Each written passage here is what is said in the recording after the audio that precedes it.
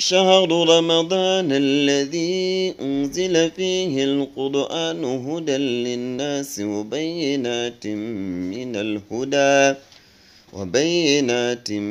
من الهدى والفرقان فمن شهد منكم الشهر فليصم ومن كان مريضا أو على سفر فعدة من أيام أخر يريد الله بكم اليسر ولا يريد بكم الأسر ولتكملوا العدة ولتكبروا الله على ما هداكم ولعلكم تشكرون. الحمد لله رب العالمين والصلاة والسلام على أشرف الأنبياء والمرسلين نبينا محمد صلى الله عليه وعلى آله وصحبه وبعد. يوم masu girma assalamu alaikum warahmatullahi wabarakatuh.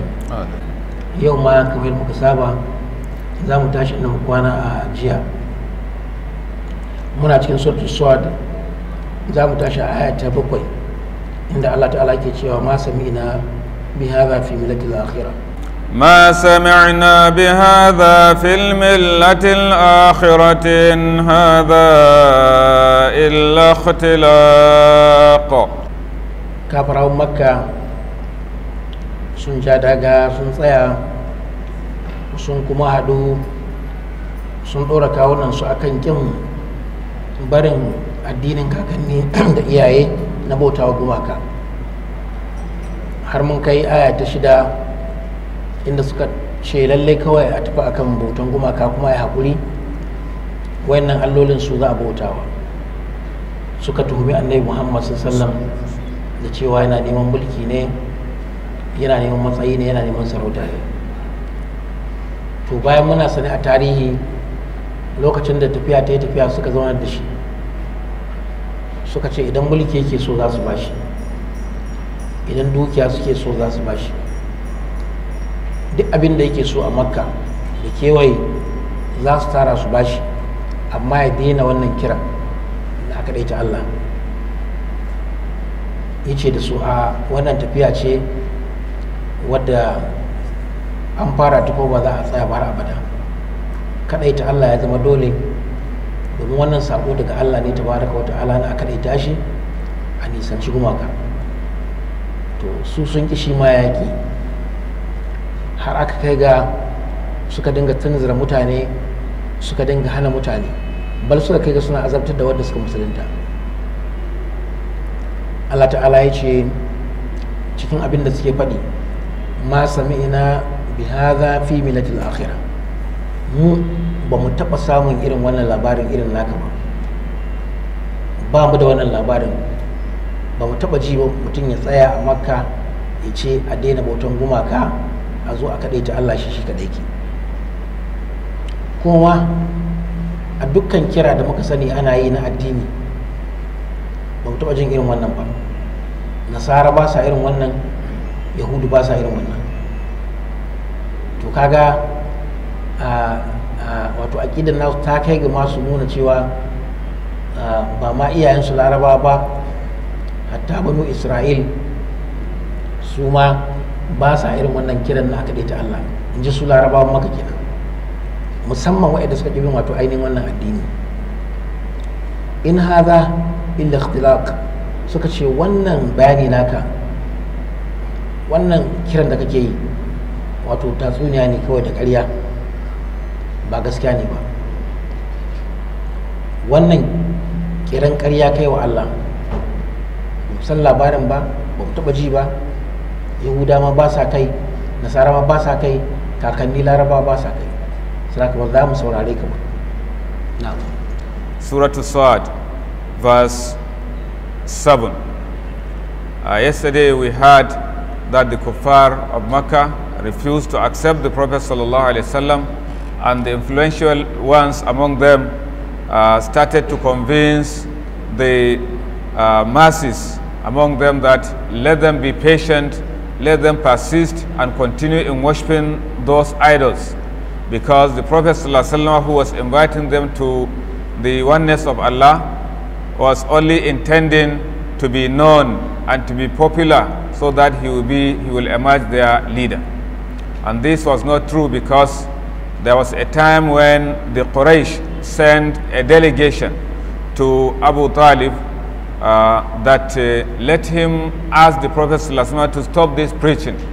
If it was a position he was looking for, they agreed to make him the leader. If it was money, they agreed to contribute money to him so that he would be the richest among them.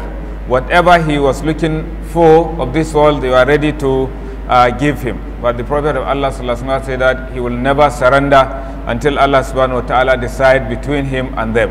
So he continued up to the time when Allah the Most High decided, and then the Prophet ﷺ conquered them. So they were saying, "Ma sami'na bihadha fil millati al-akhirah." We had never heard of this invitation. You are inviting us to worship only one deity. We have never heard it fil millati al-akhirah, in the latest religion. You are the first to have come with this invitation. Nobody in the humanity at all who came to invite people to worship only one Lord. Fil millati al-akhirah in hadha illa ikhtilaq. Therefore, this thing you are inviting us to, this thing you are saying, is nothing but ikhtilaq. It's something that you are the one who originated. It's the one who you are. It's just an invention from you. You are the one who invented it. Nobody sent you. It's not true that Allah sent you. No, you are the one who invented it. Therefore, we are not going to accept it from you. أنزل عليه الذكر من بيننا بل هم في شك من ذكري بل لما يذوقوا عذاب. A farko dai sun ce ba su yadda ba, don ba su taɓa jin irin wannan bayanin ba. Sa'annan abu na gaba suka ce a unzila alaihi zikiru min bainina, shin a saukar mashi da sako, a yi mai wahayi a tsakaninmu, muna manyan Makka, mu ne shugabannin Makka, mu ne masu kuɗi a Makka, mu ne masu faɗi a ji a Makka, a ce wai shi aka zaɓo aka mai wahayi, aka mai sako, aka turo shi da addini ya zanto jagora. A unzila alaihi zikiru min bainana, tsakaninmu mu su wane da wane da wane. Kamar ka ce ne wato inda sakon gaskiya ne ba shi za a bawa ba, su za a bawa, su manya, ba irin annabi Muhammad, saboda sun karanta irin darajarsa, ba san irin matsayinsa ba. Allah ta'ala ce bal hum fi shakkin min zikri, lalle suna cike da shakka akan abin da muka aiko na sako na alkur'ani mai girma.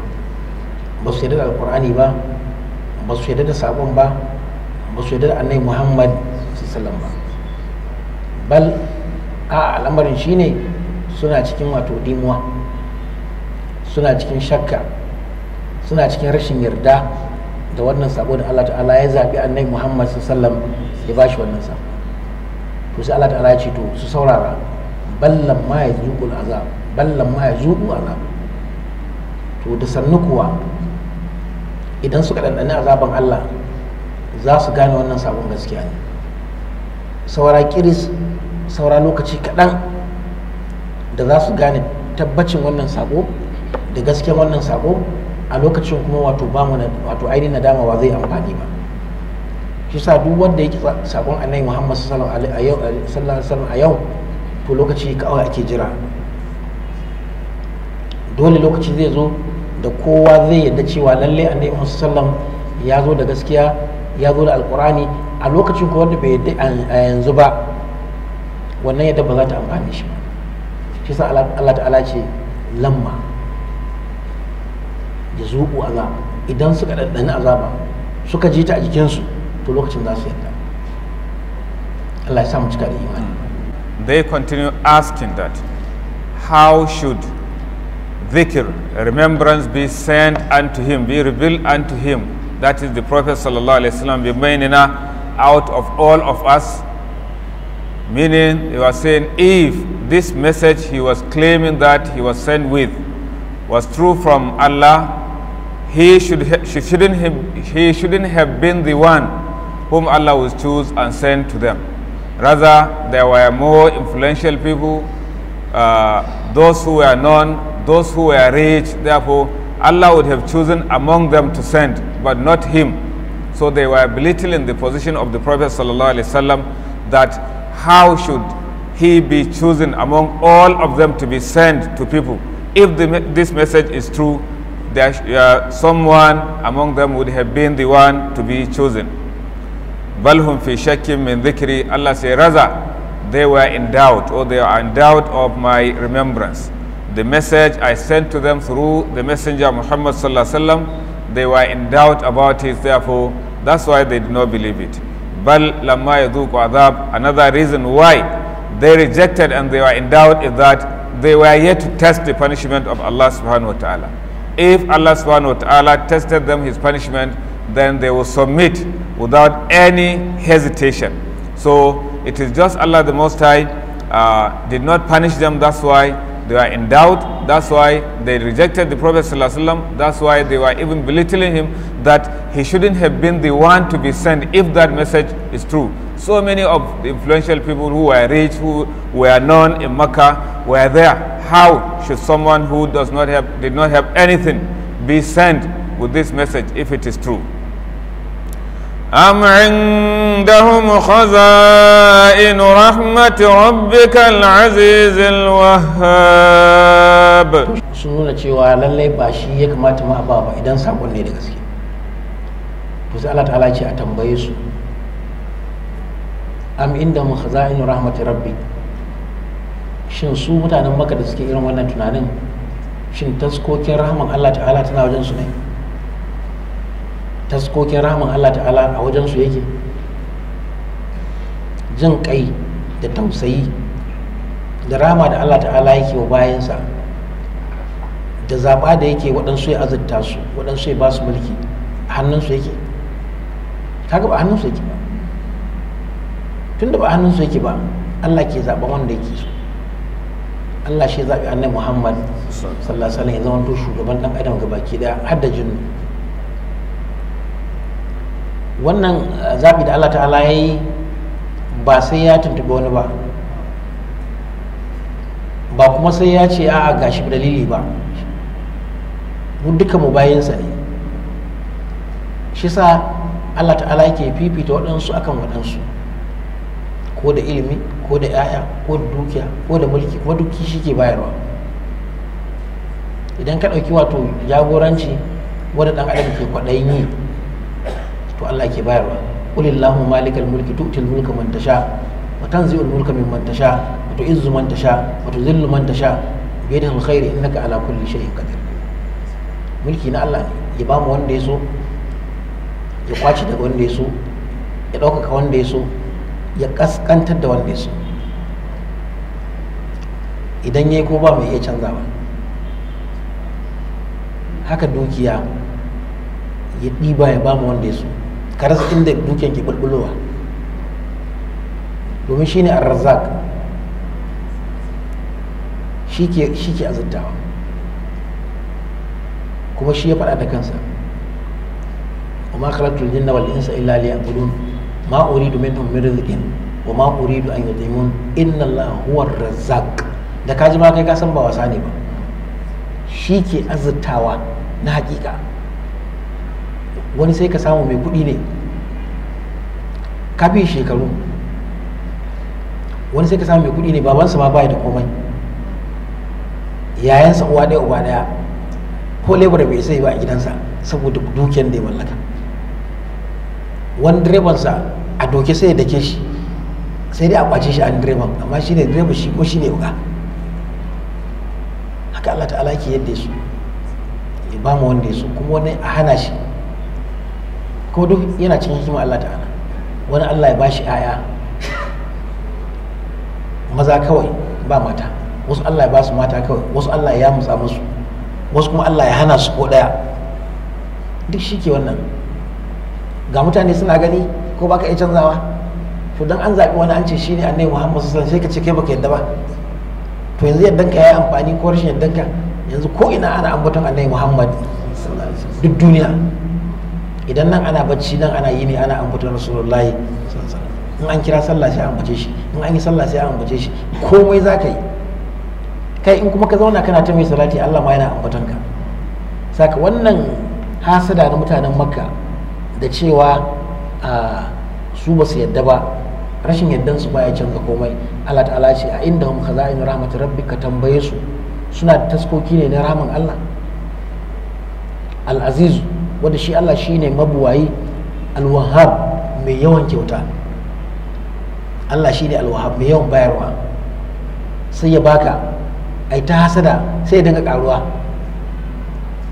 Shi sabin da ke hasada gun ma ya daina.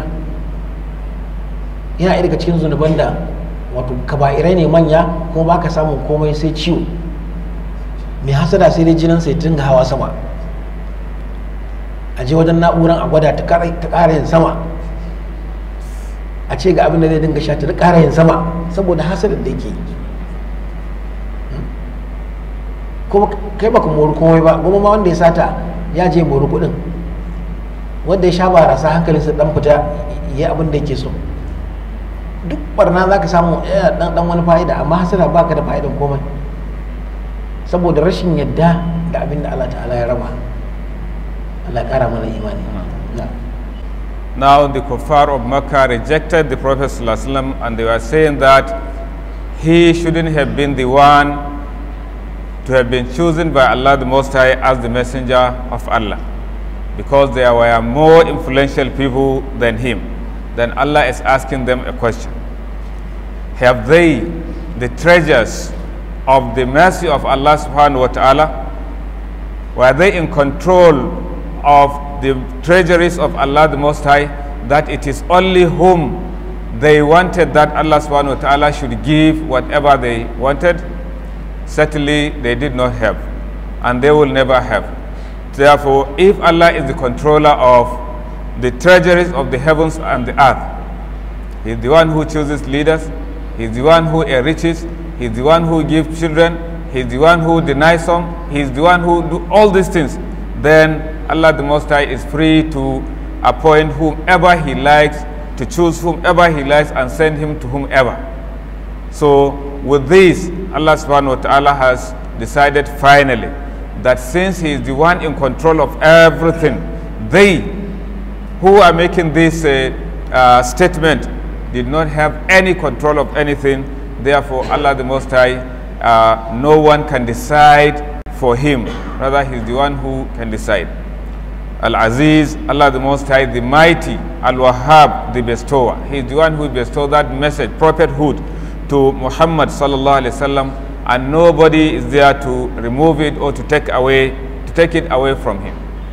Allah the Most High said, to Him belongs وَلِلَّهِ خَزَائِنُ السَّمَاوَاتِ وَالْأَرْضِ, to Him belongs the treasuries of the heavens and the earth. Only that the hypocrites did not know. If it is mulk, authority or power, He is the one who is powerful. He is the one who gives temporary power to whomever He likes. That's why He says, قُلِ اللَّهُمَّ مَالِكَ الْمُلْكِ تُؤْتِ الْمُلْكَ مَنْ تَشَاءُ. Say, Allah the Most High, the controller of mulk, power. You give power to whom you wish, you take it away from whom you wish, you elevate whom you wish, you bring down whom you wish. بِيَدِكَ الْخَيْرِ, in your hand is all form of goodness. بِيَدِكَ الْخَيْرِ إِنَّكَ عَلَى كُلِّ شَيْءٍ قَدِيرٌ, and Allah, you are able to do whatever you like. Therefore, if Allah the Most High is the one who has these qualities, then who is there to decide for Allah the Most High that it is so person He should choose, not the Prophet sallallahu alaihi wasallam? If it is children that Allah the Most High bestow to some people, He gives to some and He denies some. Some He gives them male children all through. Some He gives them female children throughout. Some He mixed. Some Allah the Most High leave them barren without bearing a child. All these are from Allah subhanahu wa ta'ala, because He is the Aziz, He is the Mighty. Nobody can challenge Him, oh, why did you do this? He is the bestower. He is the one who bestows all those ni'mah. Nobody can deny Him. So if this is the case, then the Prophet sallallahu alaihi wasallam is the one chosen by Allah subhanahu wa ta'ala, and whether they like it or not, he is the messenger of Allah the Most High. أَمْ لَهُمْ ملك السماوات والأرض وما بينهما فليرتقوا في الأسباب. bayan ya ce a tambaye su ko taskokin sammai da ƙasa da rahman Allah tana wajen su, an sa ita ce babu. Allah ta'ala ce kuma amlahum mulku samawati, shin mallakan sammai da gudanar da sammai wal ardi da ƙasa, halittan da gudanarwa shin yana hannunsu ne? shin abin su suka halicci sama ko ƙasa ko gudanar da abin da ke ciki? Allah ta'ala ce wa ma bainahuma, da ma abin da ke tsakanin sama din da ƙasa nasu ne ko su suke gudanarwa a ciki? kaga ba su da sama, ba su da ƙasa, ba su da abin da ke tsakanin sama da ƙasa, ba su iya gudanar da abin da ke tsakani, ba su iya gudanar da abin da ke sama ko abin da ke ƙasa. To na me, da wani irin wato ainihin dalili za a ce da ku zaɓi wanda zai zanto manzo, wadda shi tuntuni kakansa annabi Ibrahim a.s. ya yi addu'a, rabbana wa ba'ath fihim rasulan minhum yatlu alaihim ayatika wa yu'allimuhumul kitaba wal hikma wa yuzakkihim innaka antal azizul hakim. Aka ce wannan addu'an kakan annabi Muhammad sallallahu alaihi wasallam, annabi Ibrahim alaihi salatu wasallam, shi wannan addu'an a Makka na Allah ya bashi jika wanda zai zanto shugaban duniya gaba ki, zai dinga karanta musu ayoyin Allah, zai dinga tsarkake su, zai sanar da su alqur'ani, zai sanar da su hikima. Lalle Allah ta'ala kai ne mabuwayi kuma kai ne mai hikima, kuma Allah ya ansa mai addu'ansa, yasa a cikin cikin ƴaƴansa annabi Muhammad sallallahu alaihi wasallam ya zanto shugaban duniya ga baki da jinnu da insu. Kuma a nan kaban aka yi addu'a, a nan kan Makka aka yi addu'a, amma kawai sun zo suna neman rikita lissafi saboda son zuciya da son kai da hasada. Allah ta'ala ce shin ko suke da mallakan sammai da ƙasa da abin da ke tsakaninsu? To idan su ne falirtaqu fil asbab, to su hau sama, su hau har saman bakwai, su je su hana mala'iku kawo alqur'ani wa annabi Muhammad sallallahu alaihi wasallam. Kaga an kure su anan, ba da suna mulki bane a ƙasa, to su je sama su tare mala'iku, in an je za a kwashi alqur'ani Jibril zai taho da sako, su tare su hana, su barar da sakon. Ya kuma za su iya ba. Am lahum mulku samawati wal ard. The previous question, no answer, because none of them has the control of the khazain, the treasures of the heavens and the earth and the mercy of Allah subhanahu wa ta'ala. Therefore, they cannot stop Allah the Most High from appointing the Messenger sallallahu alaihi wasallam to be the leader of humanity. Then now Allah is asking another question. Am lahum mulku samawati wal ard. Or have they the control, the sovereignty of the heavens and the earth? Are they the owner? Are they the creators? Are they the controllers? They are not. Wama bainahuma, and what is in between them? Do they control what is in between the heavens and the earth? They neither control the heavens nor the earth and know what is in between them. Then supposing they have or they claim that they have the control of these three things that Allah has mentioned, then now Allah says فَلْيَرْتَقُوا فِي الْأَسْبَابِ. Then let them ascend fil asbab, through ways of access to the heaven, so that they will block the ways. The message is coming from Allah the Most High. The message is coming from Allah subhanahu wa ta'ala from the heaven through Angel Jibril. So when Angel Jibril is coming from Allah the Most High to bring the message to the Prophet sallallahu alaihi wasallam, then let them stop him, or let them intercept, collect whatever from the hand of Jibril alayhi salatu wasalam and go and give to whom they wanted to be appointed as the messenger of Allah. Is it going to be possible? Never. Angel Jibril alayhi salatu wasalam, such powerful creature. So Prophet Muhammad sallallahu alayhi wasallam was an answer to the prayer of his grandfather Ibrahim alayhi salatu wasalam, who prayed to Allah subhanahu wa ta'ala saying, Rabbana wa ba'ath fihim rasulam minhum yatlu alayhim ayatik. O Allah the Most High, send from among them a messenger who will be reading your verses to them and also purifying them and teaching them the scripture.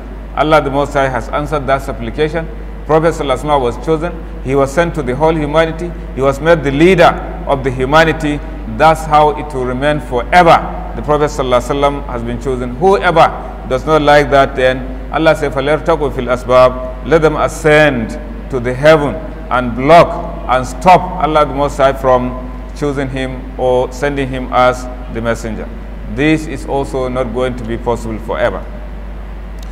جند ما هنالك مهزوم من الأحزاب. Bayan an yi tambayoyi ba jawabi. To ka isa ne ka ce taskokin ramin Allah tana hannunka? Kuma ka isa ne ka ce za ka keta sammai ka je ka samu mala'iku ka tare su? Ai ko mutum yana hauka hankalinsa za ta dawo jikinsa in ya ga mala'ika. Saka babu jawabi da za su iya bayarwa mai gamsarwa. Sai Allah ta'ala ce su dinnan jundun ma hunalika mazuma. Kafiran nan na Makka masu wannan kiraya, masu ganin cewa su ba ba su sako ba, suna jin karfi, saboda suna jin karfi, suna da matsayi, suna da dukiya, suna da jama'a, suna da magoya baya. Kisa Allah ta'ala ce da su rundunoni ne. Wa'annan rundunonin na can, wato na su Makka, mahzumun, Allah tabaraka wa ta'ala ya ce wa'annan ƙungiyar rusassu ne kawai, rusassu, an riga an yi galaba a kansu. Shi yasa wasu malaman tafsiri suka ce abinda ake nufi wa'annan manya-manyan kafiran Makka da suka tsaya a farkon da'awa, suka tsayu wajen azabtar da sahabban manzo sallam, hasan da suka tabbatar cewa annabi sallam bai da sukuni, har suka yi wato ainihin shirin halaka shi, sai Allah ta'ala ce mashi ya hijira, ya bar musu Makka. Shi sa addinin musulunci ba addinin tashin hankali ba ne, addini ne na wato neman zaman lafiya. Da tashin hankali za a yi to a Makka ya kamata a ce an fara, dan sun kashe na kashewa, sun kona na konawa, sun jiwa wadda za su jiwa, sun ɗaure na ɗaurewa, duka an yi a Makka. Amma duk da haka ba a mai da martani ba, aka ce annabi sun ya bar masu Makka. To ina tashin hankali a nan?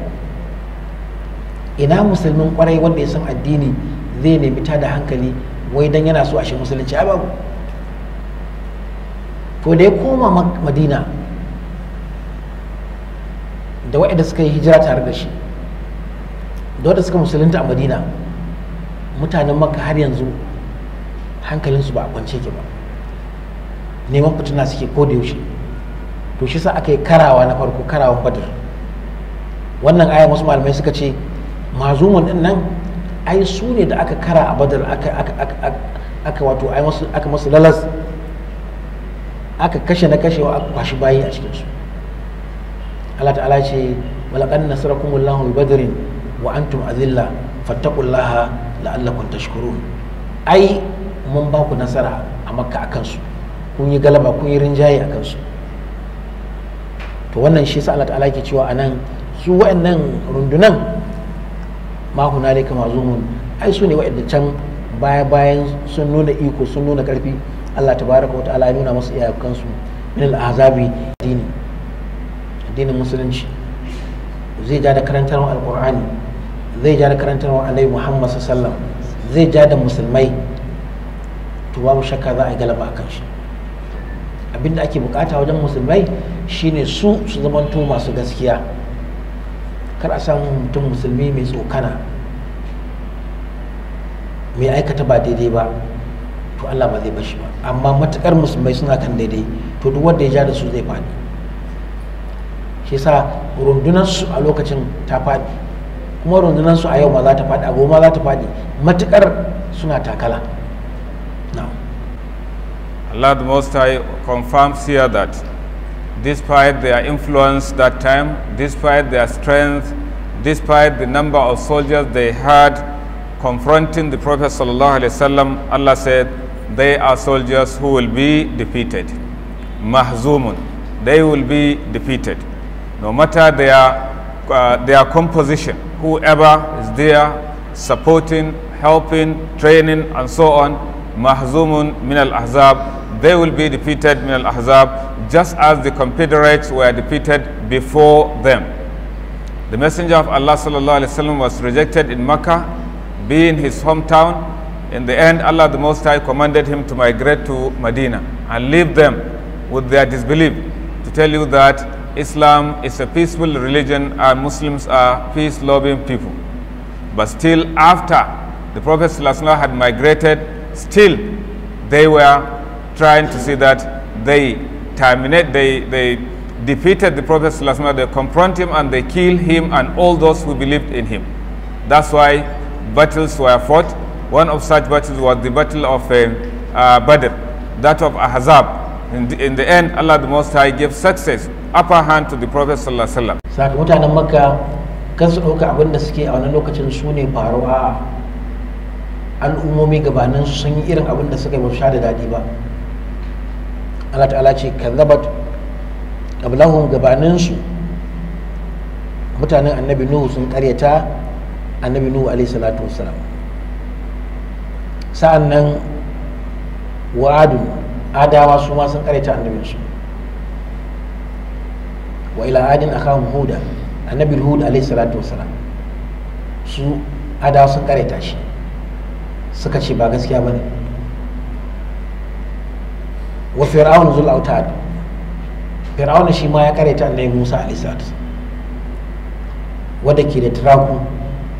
Shi fir'aun saboda karfin mulkinsa yana da rundunoni na yaki, yana da sojoji, yana da SSS, yana da kowa da ka sani, komai yana da su na karfi na duk wanda ya ce a to sai aka aika shi lahira. To kamar ana cewa larabawa ne lokacin cewa da kun binciki tarihi na ta annabi Muhammad sallallahu alaihi wasallam ba, domin mutanen annabi Nuhu ba su sha da daɗi ba, mutanen annabi Hud ba su sha da daɗi ba, mutanen fir'auna ba su kwashe lafiya ba. Sa kuɗin nan da kuke irin wannan ganganci to kuma ba za ku sha da daɗi ba. Shi yasa ba su sha da daɗin din ba kuwa, ya kuka da aka yi duka sun ji kunya, sun ji kunya. Ƙarshe kuma Allah tabaraka wa ta'ala ya ba annabi Muhammad sallallahu alaihi wasallam nasara, inna fatana laka fatahan mubina. Allah ya mashi buɗi wanda yake a bayyane mai ƙarfi, domin da aka zo buɗe Makka gabaki ɗayansu rikicewa suka yi.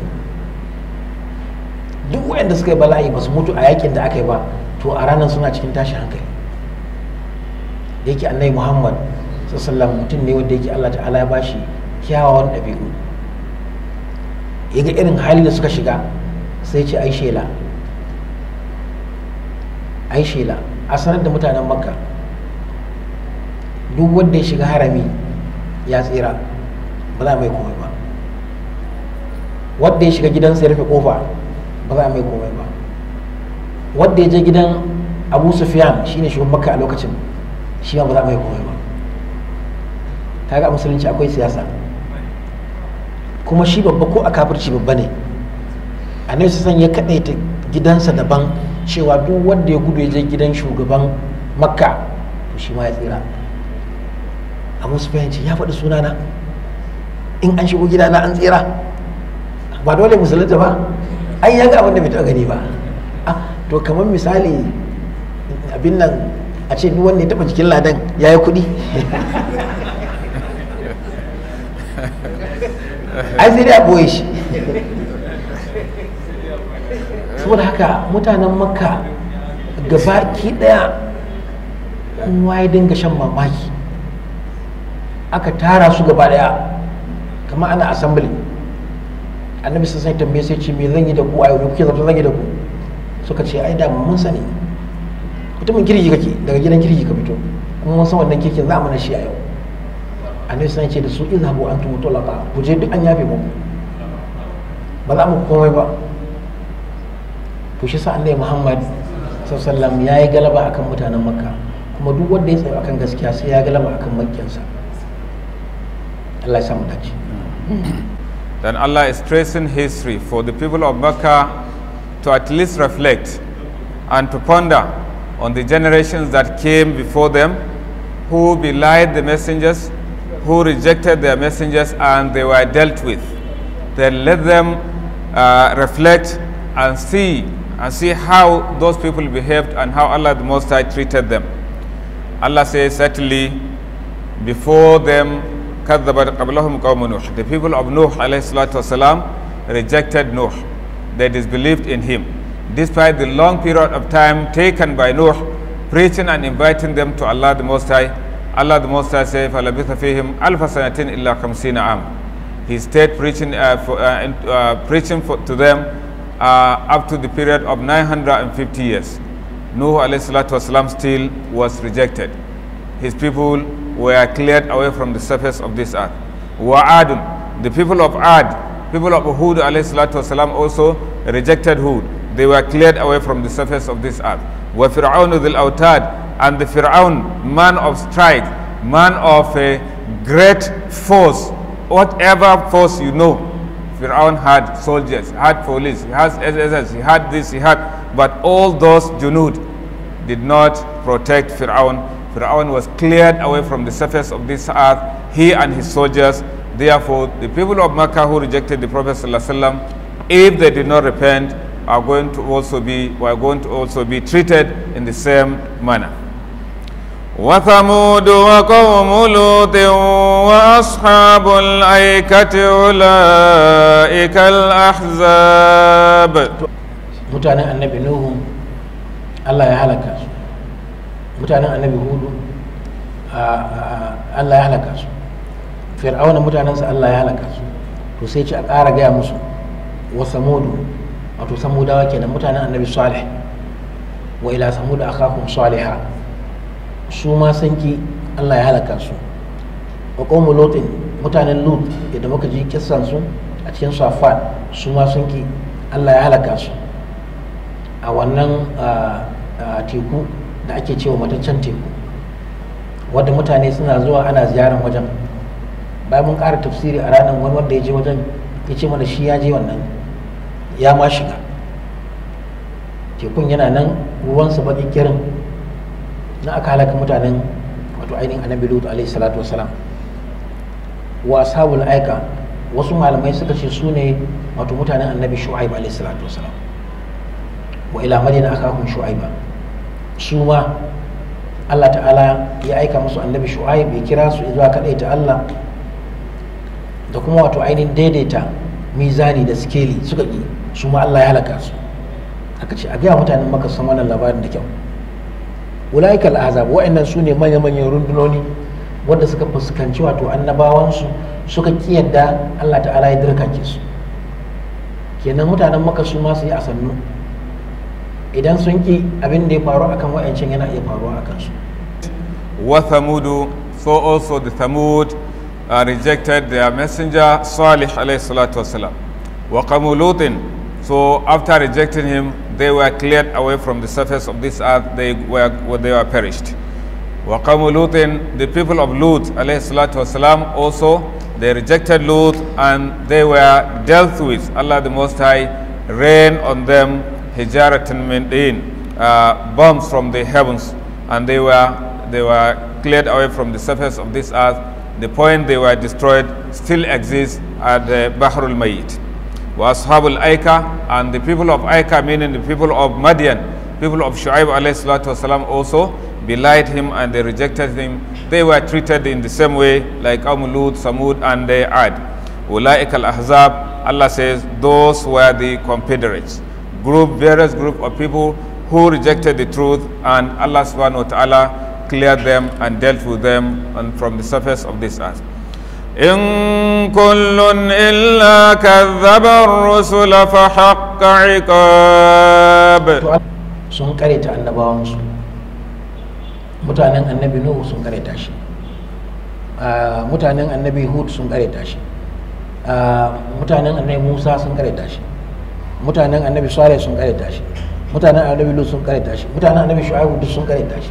Allah ta'ala ce in kullum illa kadzabar su, kowannen su ya kareta wayannan annabawa, fa haqqa iqab, sai azaban Allah ta tabbata akan su. Allah ya azabtar da su tun a duniya, gabanin kuma a ji a ci gaba a can wanda shine mai tsanani. Allah ya tsare mu. Na'am. In kullun illa kadhaba rusul. Each of those generations mentioned, each of them belied their messenger.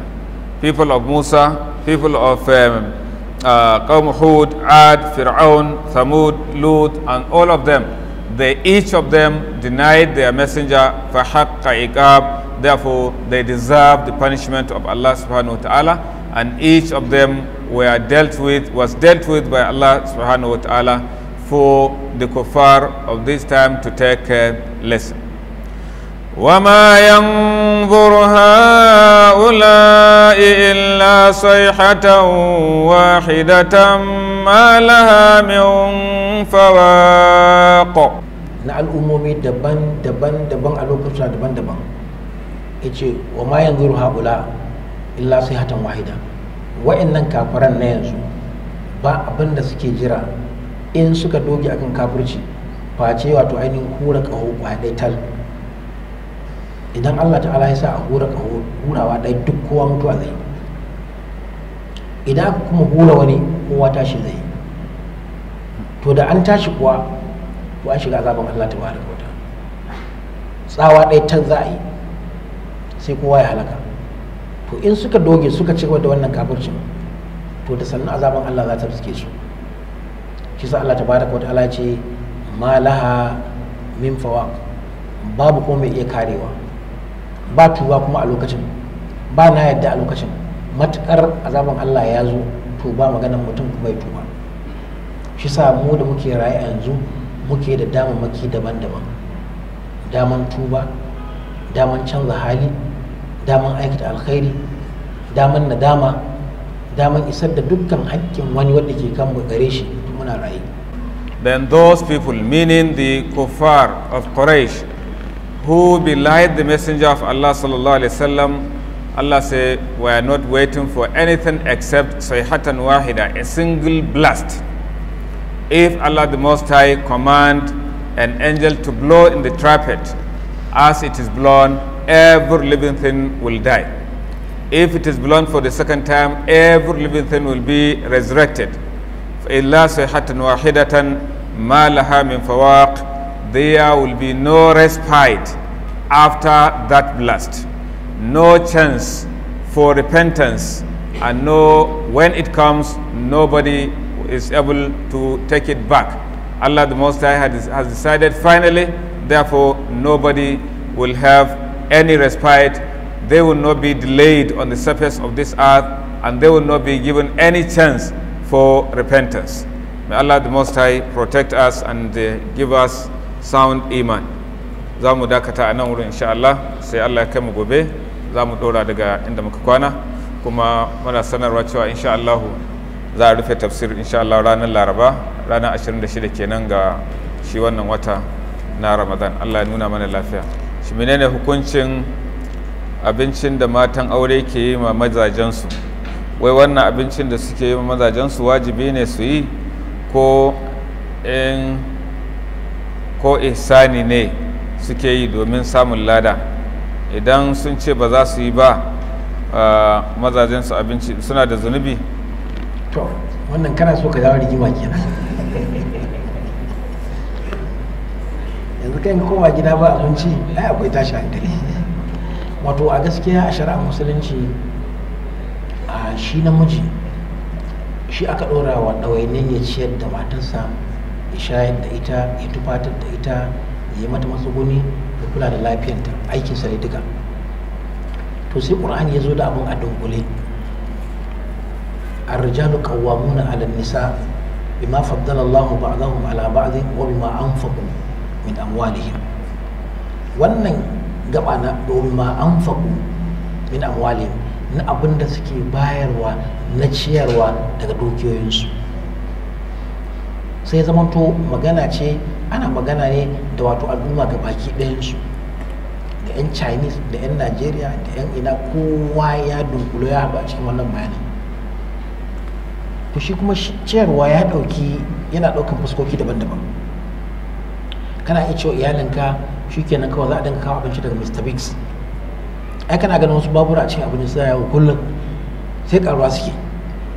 to cikin hidimomin da suke akwai yawo da abinci, sai ka ce hajiya ki zauna kawai ki faɗa abin da ke so, sai ta bada request, sai a je a kawo, da safe a kawo, da rana a kawo, babu laifi. Sai ta dinga yin kiba, to ba ta aiki kowai. Shari'a ta yadda. Akwai da yawa cikin larabawa wanda su matan su ba su aikin komai, sai da a kawo a basu. Idan ka ta girki ana so a yi wani girki ne na musamman, sai a yi a ranar a ce ba za a, amma sai wa ake kullum zai sai wa leda ya kawo abu a ciki. To kuma urf ɗin mutane ya bambanta, wato al'adun mutane wanda shari'a ba ta zo ta hana ba ya bambanta. Ta ga wannan ciyarwa ne, shi ma ka je ka siyo ɗanye ka kawo gida ta dafa, shi ma ciyarwa ne. Sai ka sai aka dinga mutane suka dinga cewa mata ai ba ma aikin su bane dafa abinci, ai an ce a ciyar da su, ai an ce a shayar da su, ai an ce a tumatar da su. Wannan ba ƙarya ne ba, amma akwai at-ta'awun a shari'a musulunci, taimakekeniya. Idan za ka taimake ta za ta taimake ka. Ko ba daidai bane malamai a irin ƙasar mu su dinga cewa ai an ce ka ciyar da ita to ta zauna abinta. Da ta dan je islamiyya, wani malamin islamiyya dan karanta wani dan sunna, sai ta ce ita ma ta dawo ga sunna nan, saboda haka ba za ta tafi abinci ba, sai sunna ya jawo baba, sunnan da ba fahimci shi da kyau ba. Annabi Muhammad shi aka saukar da wannan littafin, shi ke da fasarin wannan littafin fiye da kowa. Yarsa Fatima Allah ya kara mata yadda, tana hidiman dafa abinci wa mai gidanta sayyidina Ali radiyallahu anhu. To kai ina ka samu cewa ba za ta dafa abinci ba? In akwai first lady mafi girma ita ce Fatima radiyallahu anha, tana dafa abinci har hannunta yana yin kanta saboda dafa abinci, da daka, da markaɗe, da niƙa. Shi sa wata rana da aka kawo bayi, sai ta ce ma mijinta sayyidina Ali radiyallahu anhu, ka je ka ga manzo Allah sallallahu alaihi wasallam a bani masu hidima ni ma su dinga rage min aiki. To kai da kake da wannan labarin, shi ne zaka ce wa mata kaza kaza kaza? Tana aiki. Da Annabi sun ya ji labari, aka zo aka gaya mashi, saboda girmama Fatima Allah ta'ala ya kara mata yadda, bai turo sako ba, da kansa ya taho, da kansa ya zo gidan, yace ya Fatima, ina sane ina so ne ki hidima ma mijinki, ki samu ladan da ba macen da za ta riske ki a lada. Sai ka ba ta mai hidima ba, kuma gidan sayyidina Ali cika yake da baki ko da yaushe, saboda duk wanda ya zo wajen manzo sallallahu alaihi wasallam sai a ce tafi gidan Ali, daman yan uwa ne. Saboda ka gidansa a cike yake da hidima, ita ke yin hidimar nan. Hidima ma ba irin na yanzu ba, da akwai nika, akwai marka, akwai injinin markaɗe a gidanki, kawai ki zuba tumatir ya ja kawai ya zama miya, saura kawai ji wuta. Naman na ɗauko shi kawai za a firiji kawai a baza shi, komai yana nan. Ga na'uran bature tuni ya tafasa shi ya dafa shi, amma su markaɗawa za su, dakawa za su. Amma Annabi sai ya zo ya ce mata da ki samu mai hidima, bari in baki abin da zaki dinga yi. Idan zaki bacci ki ce subhanallahi 33, alhamdulillahi 33, Allahu akbar 34, ko kuma ki cika da ashhadu an la ilaha illallah wa ashhadu anna Muhammadan. Wannan ya fa baki mai hidima, sai ka ba bata ba. Sakar wani malami ya je ya rikita mata ya jawo matsaloli. Mata ku dafa abinci da kyau, aikin ku ne ku dafa abinci, shi aikin sai kawo ku dafa. Idan kun dafa kun samu lada, amma idan aka samu mijin da ya ce a shi baya so ta dafa komai, ta zauna kawai ta yi ba, babu laifi. Amma ya sani idan bai tarbiyyantar da 'ya'yansa mata akan su yi girki mai kyau ba, to aure yana iya mutuwa bayan 'ya'yansa mata sun yi aure. Dan idan wani namijin zai yadda wani ba zai yadda ba, mu kuma nan urfin mu a Najeriya da kudanci da arewaci da ko'ina shine mace ta iya girki mai kyau mijinta. Wata ma sai ta kwace mijin saboda girki, ke kin zo kin niki kama kin ce ke ba za ki girki ba.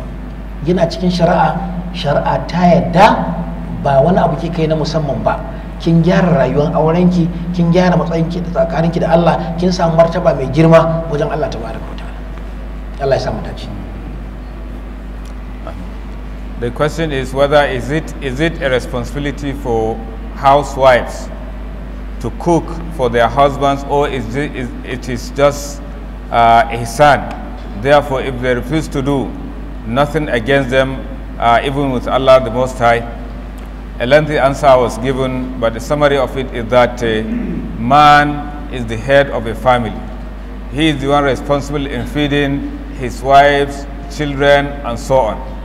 So if that man has the means of saying that, you say, madam, you are off cooking at all, nothing at all, I don't want you to cook anything. Whatever you want, just place an order. Mr. Biggs is there, so many restaurants are there. Let them bring to you whatever you want. So also myself, so also our children, it's okay. But if the husband is not like that, and our tradition, especially in this part of the world, is that a man will struggle to bring food, and then it is the responsibility of the wife to process, to cook, and to prepare whatever is needed as food in that house. Therefore, that is not wrong. It is part of, it is complementing the effort of that husband. And if she does so, she will get reward, and also her matrimonial life will last, inshallah. Because those women who refuse to cook or do not know how to cook, sometimes they get problem in their matrimonial home. So mothers who do not usually train their daughters to cook are creating problem for them in future, because so many women were divorced from their houses as a result of cooking. You are proud that you get an amaria, you invite your friends to come and eat. As they come, what she prepares, she is the only one who knows what she prepared, the name of what she prepared. Is it tuwo, is it kamu? Only she knows, because she spoiled everything. There is no way that wife will be loved by her husband.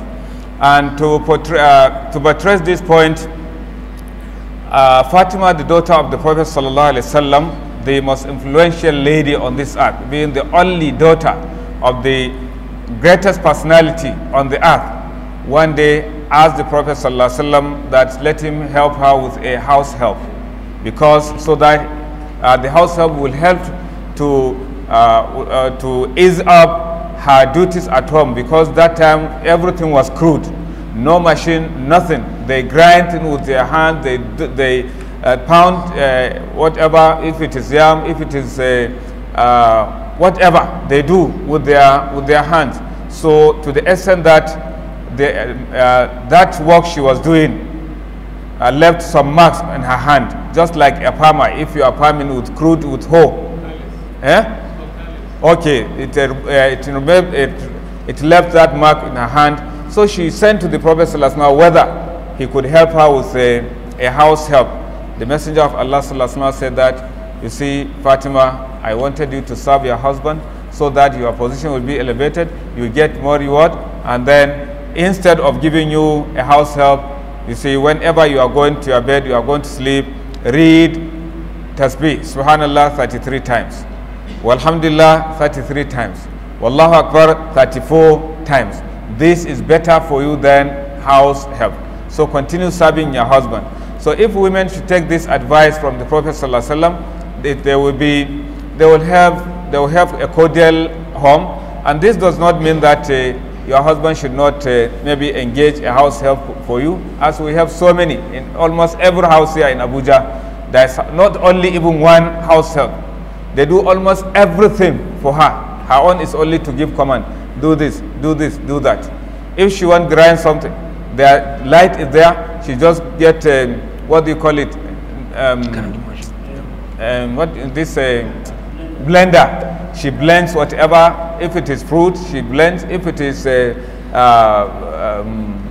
tomato and whatever, she blends. Within few minutes, everything has been made easy. So now if you say that, no, it is not your responsibility to cook, you are creating problem for yourself. Soon, your days are numbered in your husband's house. And so many are there who are ready to cook. You go and take as many as 4 at a time. Wallahu alam. Next question, what is the ruling on feeding animals with other dead animals? I heard of a farm where they rear chickens and fishes, and that if some chicken died, they give them to the fishes as food. Wannan tambayan tana da abun dubawa. gaskiya dabbar da ya mutu ba za a ba ma dabbobin da suke raye su ci ba daidai ba ne a shari'a musulunci.